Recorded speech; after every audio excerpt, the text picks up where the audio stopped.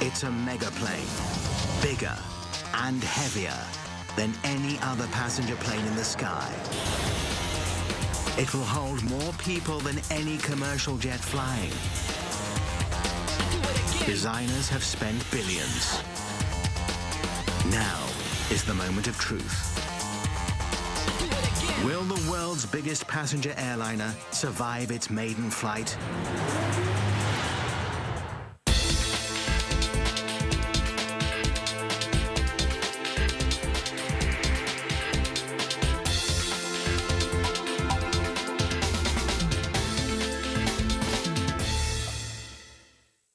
An early spring morning, clear skies and a light breeze over southwestern France. Crowding the fields that flank Toulouse International Airport, 40,000 spectators, backpackers, campers and journalists from around the world. All vying for the perfect spot to watch the maiden flight of the Airbus A380, the largest passenger plane ever built. It's 73 meters long, 7 stories tall at the tail, almost 80 meters from wingtip to wingtip, heavier, longer and taller than a 747, with 2 full levels of seating, enough to hold over 550 passengers.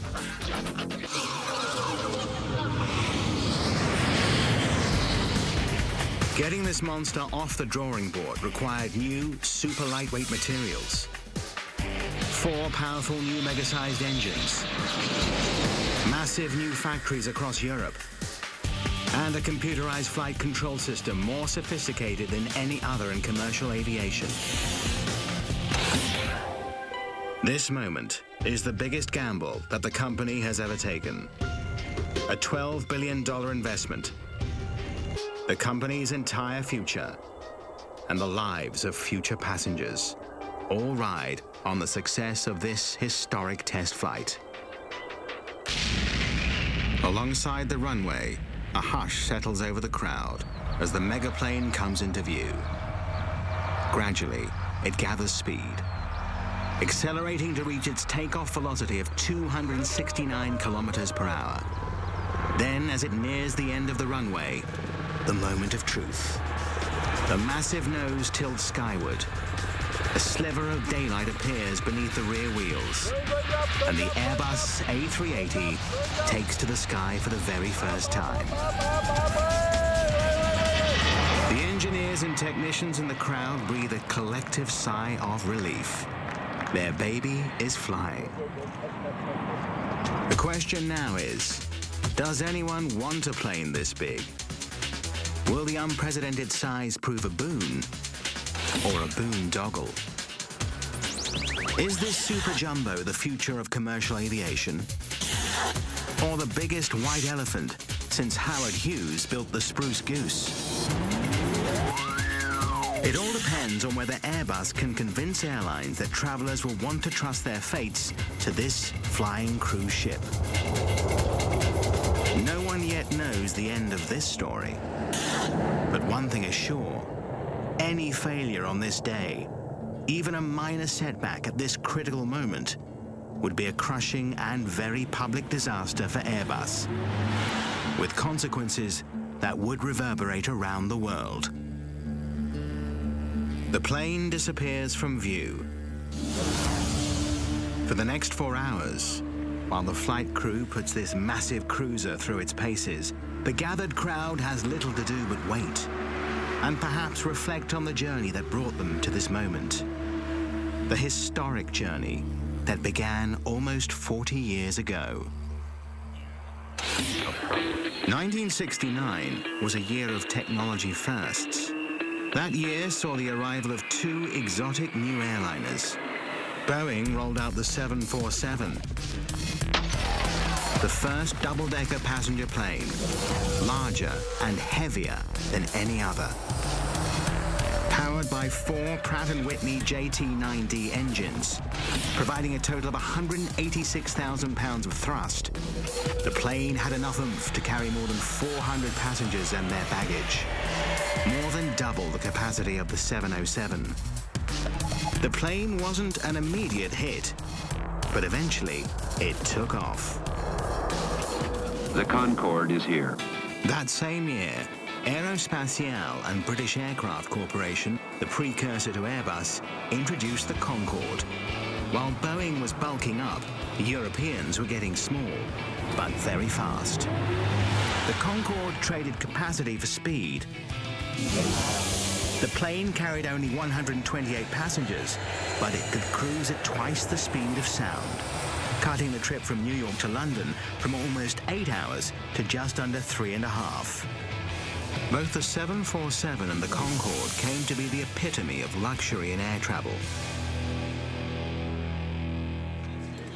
These two differing visions came to symbolize a fierce rivalry between American and European aerospace giants. A rivalry that's only intensified with time, even as the business of air travel has changed dramatically. The Concorde, after years of financial difficulties and a devastating crash in Paris, has been grounded. And the 747 is now an aging workhorse, noted less for style and more for the sheer number of passengers it can pack between its wings. What changed to turn air travel from a luxury to the airborne bus ride that it is today? Simple economics. In just a few short decades, the number of people traveling by air has tripled.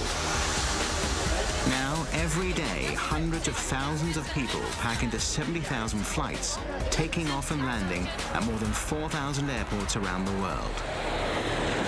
And those numbers are only going to get bigger, much bigger. Industry analysts predict that the number of air travelers could double again by the year 2020. That is, if anyone can figure out how to squeeze them into an already overcrowded system. Both Boeing and Airbus saw the writing on the wall in the 1990s. But the companies each took a very different bead on the problem. Boeing believed that one of the biggest increases in air travel would be point-to-point flights. Get on near your home, get off near your destination. Boeing put its muscle behind the 787 Dreamliner, a highly efficient plane designed to carry an average of only 250 people. The A380, though, is an altogether different order of beast. It's designed for hub-to-hub travel. Passengers will board a small plane near their home, then connect at a major airport to a larger plane, travel halfway around the world, and get off at their final destination. It's a strategy specifically designed to serve the most rapidly expanding long-haul routes in and out of Asia, and to cater to customers who appreciate a bit of pampering. The plane's sheer size, with 2 passenger decks, is large enough for both standard seating as well as more luxurious features, like a lounge, a high-end shop, 2 staircases, even a waterfall. It's a breathtaking dream. But no one knew if such a plane could be built. Some argued that such a craft would be far too heavy and expensive to be practical. But a tenacious and aptly named Airbus executive, Charles Champion, wouldn't take no for an answer. He encouraged his design team to think outside the box. Yeah, well, there were lots of weird designs. Some looked at the double bubble. One of their first ideas, the double bubble, a double-wide fuselage. It looked promising, but computer analysis showed that it would be far too heavy and not sufficiently aerodynamic.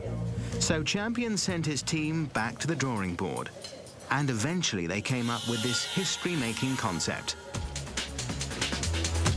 A full-length, double-decker passenger cabin, with a 3rd deck below for cargo.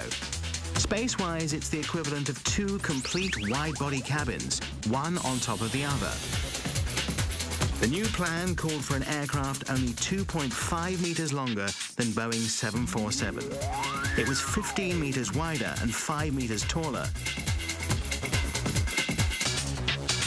But when they ran the design figures through the computer, they had a shock. The plane was far too heavy.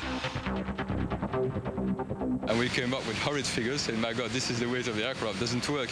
So what we did immediately at the launch of the program, or 2-3 months afterwards, we launched a very strong challenge on the weight. The team set out to bring the base weight of the aircraft below 277 tons. That's only about 50% heavier than the 747. An ambitious goal for a plane designed to carry over 100 more passengers and their luggage halfway around the world. Unless Champion and his engineers could find the means to beat that target, the dream would die. Airbus engineers were faced with a design challenge that called for a lightweight plane carrying over 550 passengers at a lower cost per seat, not to mention quieter and less polluting than anything in the air. The design team knew they would have to rethink everything. They needed lighter materials, more powerful engines, larger wings, even bigger and smarter factories. Every component would have to be scaled up from supersize to mega size. But even while the engineers were still scratching their heads over the details, the Airbus sales force was already hard at work, seducing customers with visions of the future. They created a full-sized interior mock-up that promised passengers in coach some relief from the grind of travel, with seats an inch wider than in other planes, and overhead bins 10% larger. Each plane can also feature a new interior illumination scheme to eliminate the upsetting effect created when flight attendants suddenly switch on overhead lights. The kinder, gentler system in the A380 mimics the gradual transition from day to night and back to daytime again. These and other innovations make the plane distinctive, but it's the promise of opulent luxury that really turns heads. To help build excitement, computer programmers constructed a virtual showroom where airlines can bring to life their wildest design fantasies. Ladies and gentlemen, this is your captain speaking. I'd like to welcome you on board this 3D tutorial for the A380 main deck door. Using this 3D lab in cyberspace, airlines can experiment with cabin layouts, color schemes, and seating arrangements. Airbus has encouraged customers to think big. Bathrooms with showers, spacious lounge areas, restaurant bars, and even an in-flight salon. But until the planes are actually put into service, most airlines have chosen to keep their final designs as closely guarded as any other trade secret. But one early enthusiast, Richard Branson, maverick founder of Virgin Atlantic Airlines, couldn't restrain himself. He announced plans for a deluxe version of the A380, featuring a casino and double beds on the upper deck. At a press conference, he famously quipped, "So alongside our casinos, you'll have at least 2 ways to get lucky on our flights." Of course, no dream could take flight until engineers came up with a way to lift all that weight. In late 2000, builders finally settled on a design. For power, they would buy engines built by Rolls-Royce, capable of providing 30% more thrust than the engines used on the 747. Each massive power plant cost $15 million, as much as a ton of gold. Altogether, they account for almost 25% of the cost of the entire plane. If there's one thing this aircraft needs, it's thrust that won't quit. Each engine provides up to 80,000 pounds of force. Running at top speed, this mega guzzler sucks down a litre of gasoline every second. The A380 is designed for routine flights lasting 13 hours or more. That means when it's fully tanked for takeoff, the A380 carries a lot of fuel. 260,000 litres, 20% more than the load carried by the 747. But there are many more pieces to the puzzle. Every other major component would have to be designed from the ground up. Luckily, Airbus has already turned the world into a giant mega factory. With 1,500 suppliers and facilities used to build its existing planes, scattered over 30 countries. Yet tightly linked, by an advanced communication and transportation network. To assemble the hundreds of A380s the company hopes to sell in the coming decades, planners settled on 5 countries to build the major components. Wings in Wales, engines in England, the fuselage and vertical tail section in Germany, the horizontal tail section in Spain, and of course France, where all the pieces came together to assemble the finished plane. The process begins in Wales, in 2 huge new wing factories, built to assemble the largest and most structurally complex commercial airplane wings ever designed. 32,000 components, shipped in from every continent except Antarctica. The wings on the A380 are true mechanical marvels. They provide flight control and enough lift to carry the fuselage, plus the 4 supercharged engines, each weighing nearly 6.5 tons. And with 260,000 litres of fuel loaded inside 10 interior locations, the wings are also flying fuel tanks. They're one of the most critical structural components in the entire aircraft. The precision construction process begins with sheets of aluminium. Destined to be shaped into the 10 panels that cover each wing, each piece has its own shape and weight requirements. To whip one up, just follow 3 not-so-easy steps. Shade it, wrap it, then bake it. This 34-metre-long slab of aluminium weighs in at 5 tons. Way too heavy for the wing panel it's destined to become. In its final form, it will weigh close to 1 ton. So off it goes, to get the aerospace version of a tummy tuck.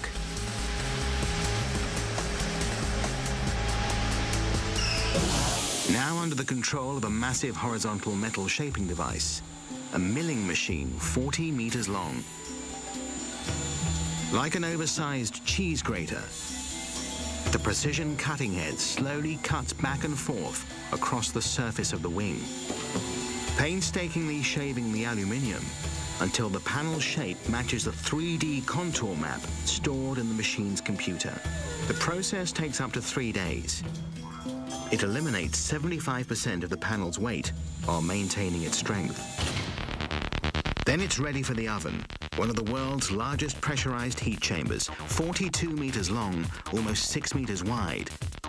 Technician John Massey has cooked plenty of wings for smaller Airbus planes, like the A320. It's a challenge to see it go from the size of the 320 to the size of the 380. It's a huge, huge jump. The A380 wings are 50% larger than A320 wings. That means a 50% greater chance of error in this critical process.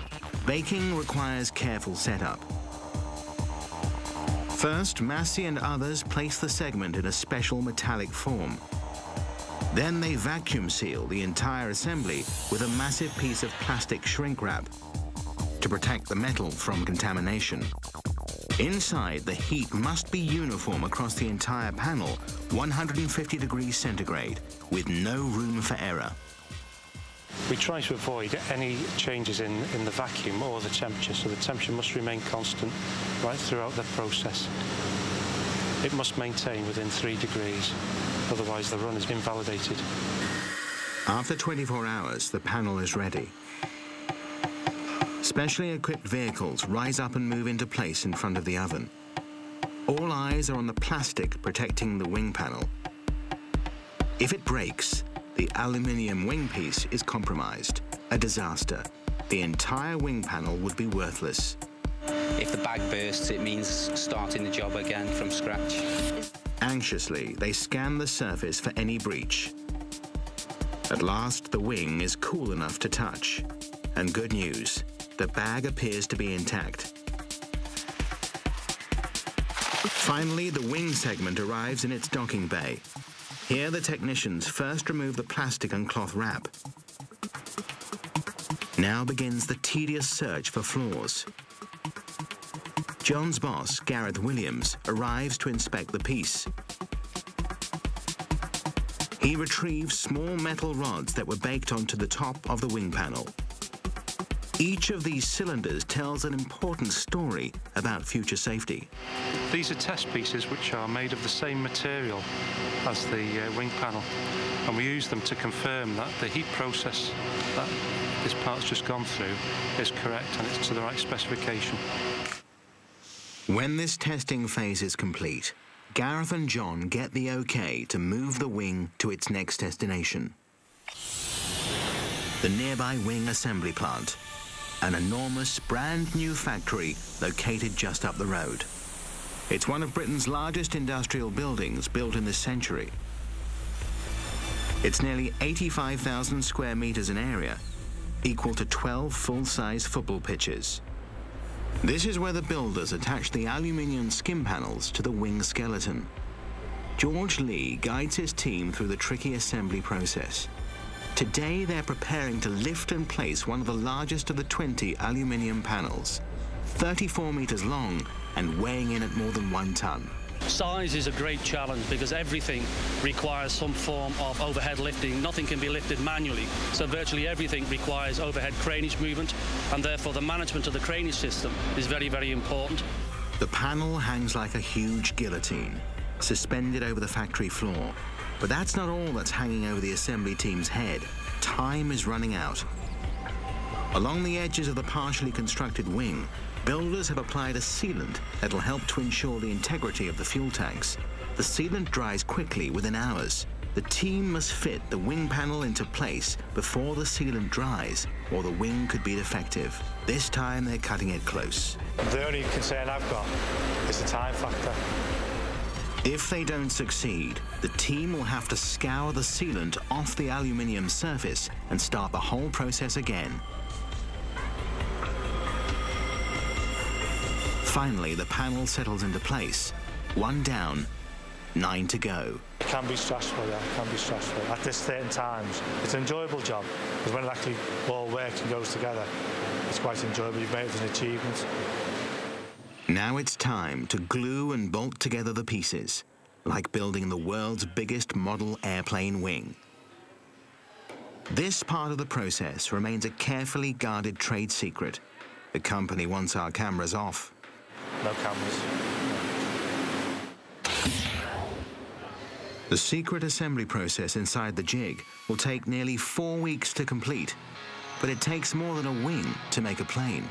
All across Europe, more factories are coming online, pumping out body parts of this giant Franken plane.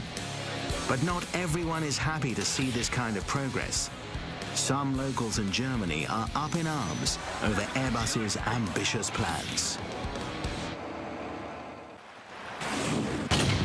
This is the newest Airbus factory in Hamburg, a megastructure big enough to house 4 A380s side by side.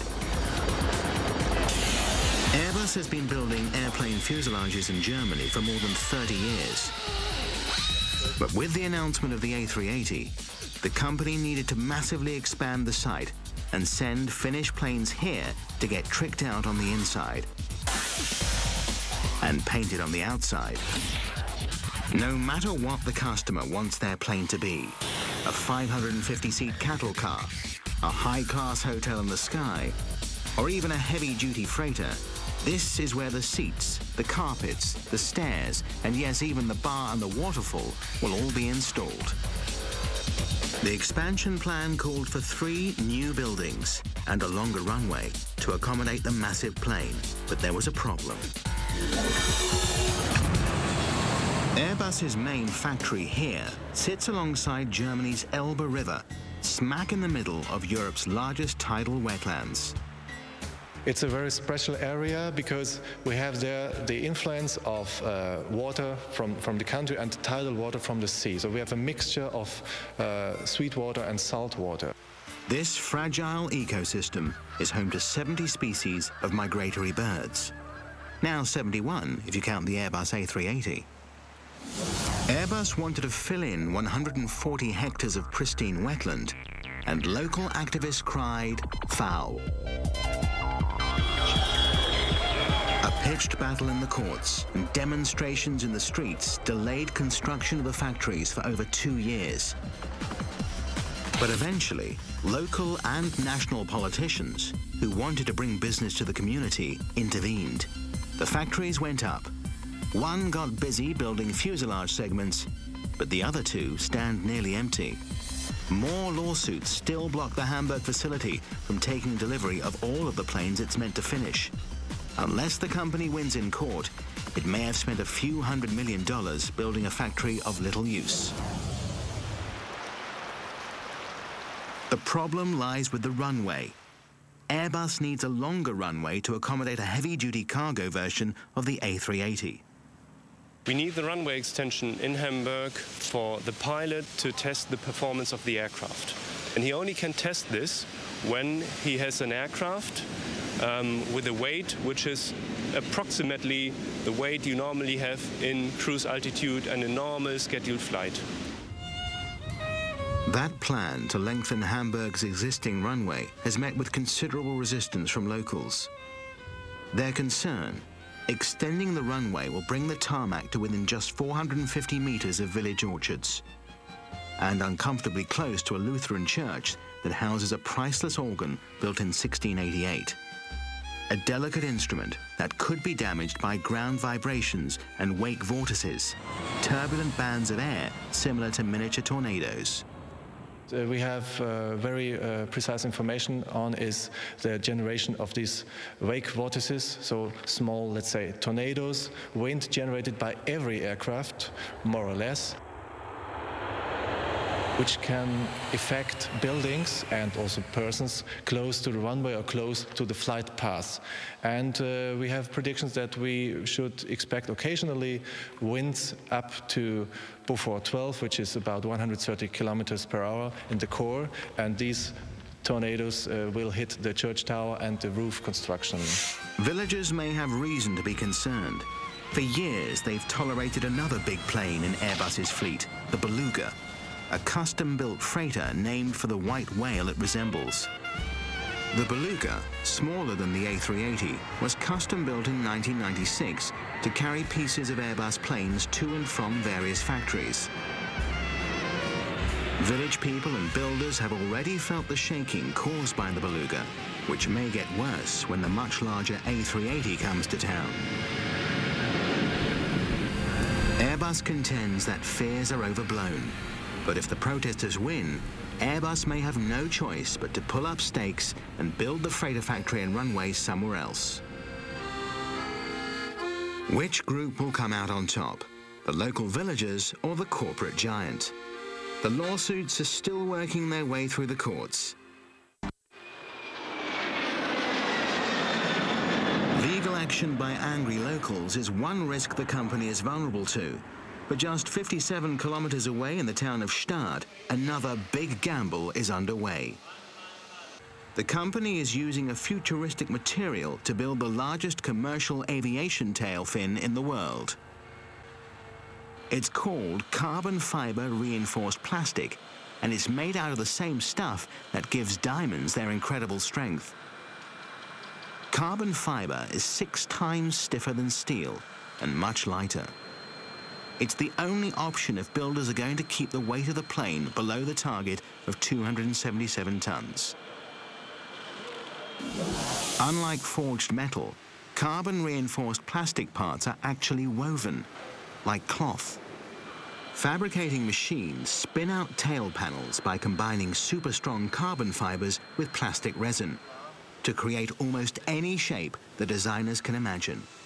After baking, strengthening, painting, and drying, technicians join the lightweight panels to the tail skeleton with the help of this computer-controlled riveting robot.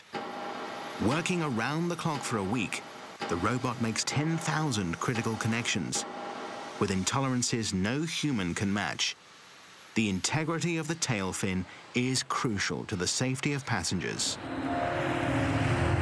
Airbus engineers know only too well what can happen if a tail structure fails. In 2001, American Airlines Flight 587 left JFK Airport in New York.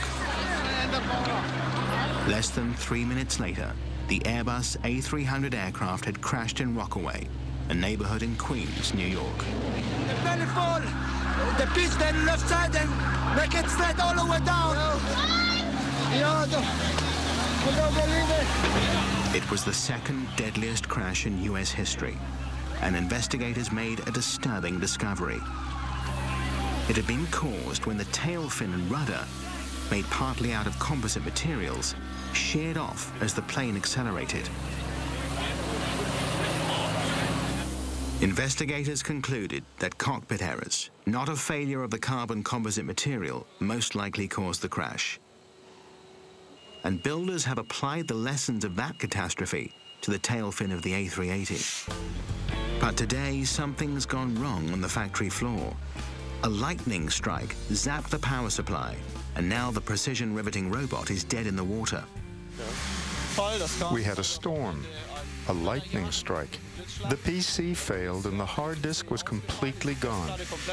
Mother Nature has thrown a wrench into the works, causing a total crash of the system. It is electricity. Sometimes it happens. Normally we are protected, but it can just happen. Critical hours pass as Kai Baumgartner and his colleagues struggle to get the robot back online. If they can't fix the computer, they can't make the deadline set for finishing this tail fin. Kai and his team must find the problem, and quickly. By the end of the shift, the sound of riveting echoes through the factory once again. Kai is finally back at work, personally verifying that every one of the 10,000 connections is perfect. A tiny camera positioned on the end of the riveting machine allows Kai to carefully examine each rivet, making sure to catch any abnormalities in the process. I make sure that the drill doesn't get stuck or any mistakes happen. I have my different systems here. It can happen that something is stuck or that an error occurs. It's a repetitive process, but Kai must remain vigilant to safeguard the lives of future passengers. Around the world, manufacturers and suppliers are putting the finishing touches on the components of the A380. But putting all the pieces together will be a logistical nightmare. Airbus's existing transport system, the custom-built mega freighter called the Beluga, is too small to haul the A380 components to the assembly factory in Toulouse, France. So builders came up with a risky plan to haul millions of dollars of critical components by water and land. Airbus had a problem. They needed to move pieces for the largest passenger plane in the world from factories all over Europe to their final assembly plant in Toulouse, France. For smaller planes, they could use the Beluga, Airbus's distinctive custom-built transport plane. The Beluga's cargo hold measures 7 meters high, 7 meters wide, and 38 meters long.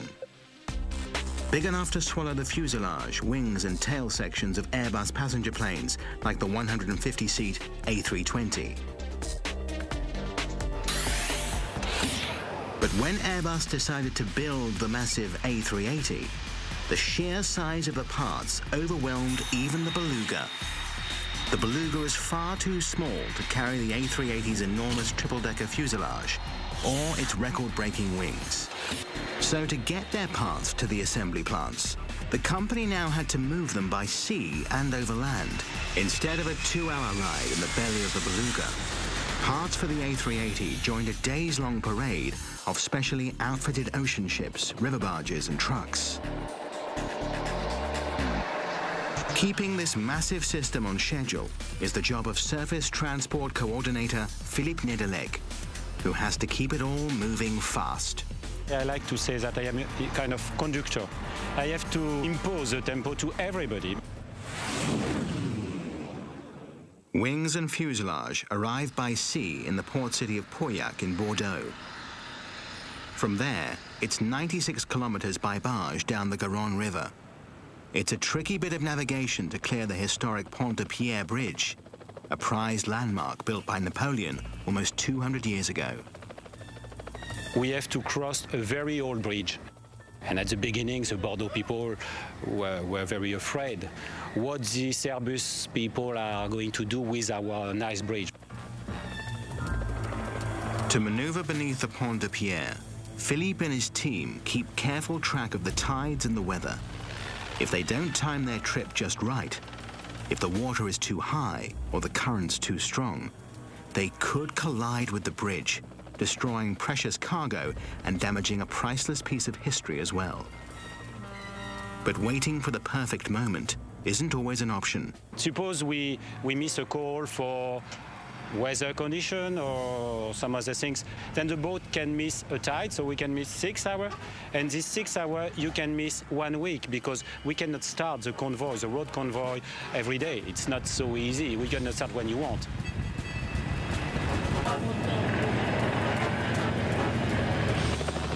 Every pass under the bridge is a potential disaster.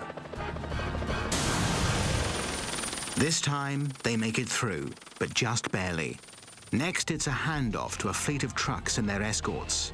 Now it's a slow crawl, 16 kilometers per hour for the last 250 kilometers of the journey. You cannot leave these trucks alone. So you have some trucks for assistance. One convoy is 6 trucks, plus, I would say, 15 vans, plus some cars, plus motorbikes. Almost 60 people moving from 10 at night to 5 to 6 in the morning after. It's a bizarre display. Giant airplane parts inching along narrow French village roads, sometimes coming within just 50 centimeters of buildings. No matter what time of night, crowds gather to watch this late-night parade of parts. You see these people at 2 o'clock in the morning and you don't know which attitude you must have. Sometimes you say hello, hello. It's very, very strange. People are very, very interested with that and very pleased. It's like a show, a permanent show, paid by Airbus. So far, this roadshow has had an exotic appeal. But will they still be clapping when convoys like this grind through town once a week? Ultimately, that's the pace Airbus will have to keep if they're to meet their manufacturing targets. At last, the convoy arrives at its destination, the final assembly line, the nerve center of the entire operation. The final assembly line sits on the edge of Toulouse's Blagnac Airport. As with all A380 factories, this one is huge. 500 meters long by 250 meters wide and 15 stories tall. 32,000 tons of steel, enough to build 3 Eiffel Towers. It's in here that the massive plane finally begins to take shape with the help of a gargantuan assembly structure known as a jig. According to Julien Pouillou, there's nothing else like it in the world. We are standing in front of the biggest jig that is used in the world to assemble an aircraft. This is the Station 40. Station 40 is where the fuselage, wings and tail all come together. The one-of-a-kind jig stands 5 stories tall, weighs 1,200 tons, and comes equipped with 4 elevators to carry workers to their stations. This is where theory becomes reality, as pieces made all over the world finally come together. If there's been any error, if the pieces don't measure up to spec, or if the joints don't come together just right, within millimeters, the huge passenger craft won't be fit for flying. The lives of future passengers depend on the steady hands of these craftspeople and engineers, working inside the mighty Station 40. The challenge is for us to assemble those pieces together at the same time, because we have a lot of workers working in the same area at the same time, and they have to do all sorts of completely different tasks. One has to take care of the wings and one has to take care of the fuselage, and so they are not doing the same job, but they have to do it together. Work on this plane now proceeds at an intense pace. It'll take 4 weeks to complete the assembly. Once the plane has been released from Station 40, it moves through a pair of 100-meter wide sliding doors and makes its way to the systems hall. Inside this gigantic space, 3 A380s can sit side by side comfortably. while technicians swarm over the superstructure, testing the electrical, hydraulic and plumbing systems that'll bring the dormant aircraft to life. Building just one A380 is a massive job, but for Airbus to survive, they're going to have to speed up production to a breakneck pace. Eventually, the Station 40 team will have to crank out a defect-free plane every week. But before that can happen, the plane must be proven airworthy. Now all eyes are on the skies over southern France as the gathered crowd wonders, will the A380 survive its maiden flight?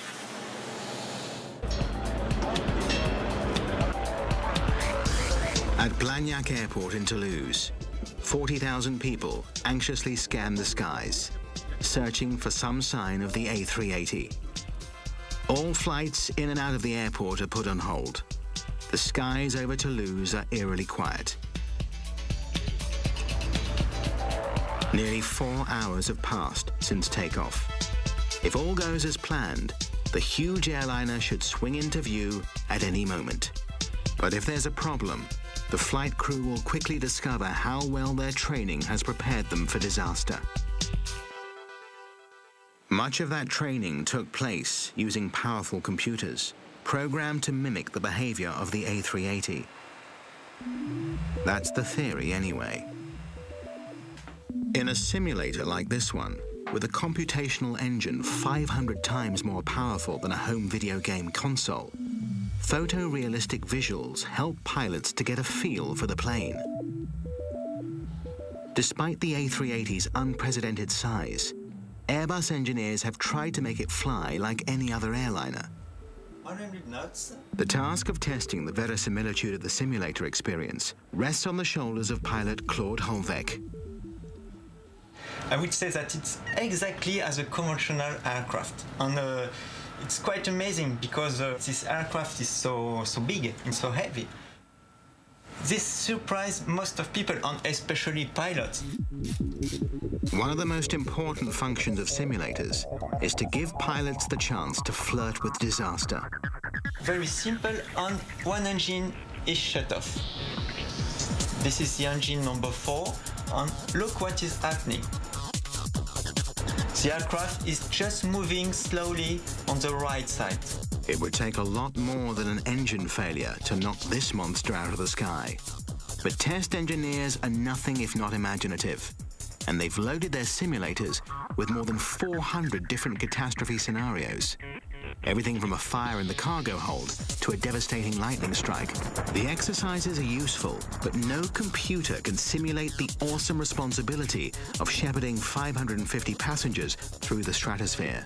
The challenge is to fly with many passengers. I think this is the greatest challenge, yes.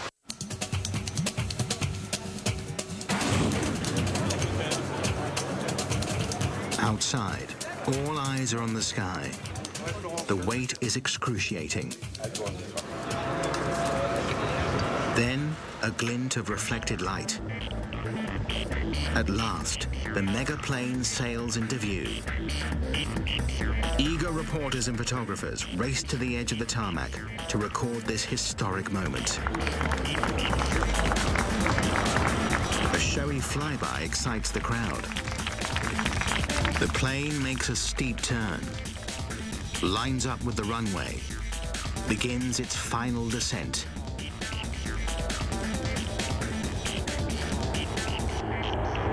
Then, at long last, touchdown.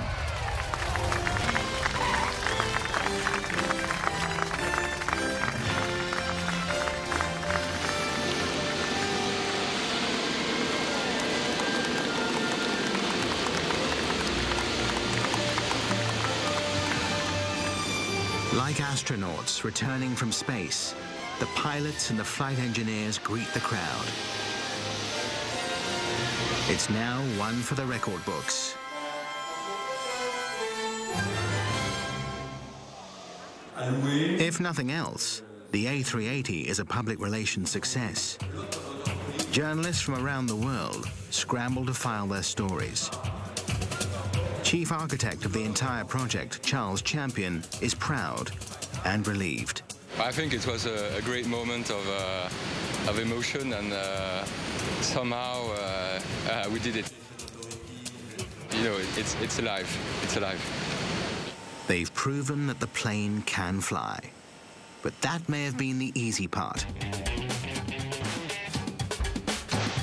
At the time of the test flight, Airbus had 154 orders and still needed 96 more just to break even. To fill those orders, they must dramatically increase the speed of production and convince the world's airlines to pay nearly $300 million for each plane. But even while potential customers were lining up to drool over decor, and the engineering team was still basking in the afterglow of the successful first flight, Airbus surprised the industry when it unexpectedly announced a 6-month delay in the delivery of the first aircraft. Early customers who took the risk and put down deposits before the first plane had ever been built are not happy. Some analysts believe the plane is still heavier than Airbus promised, but Airbus insists that the delay is merely routine.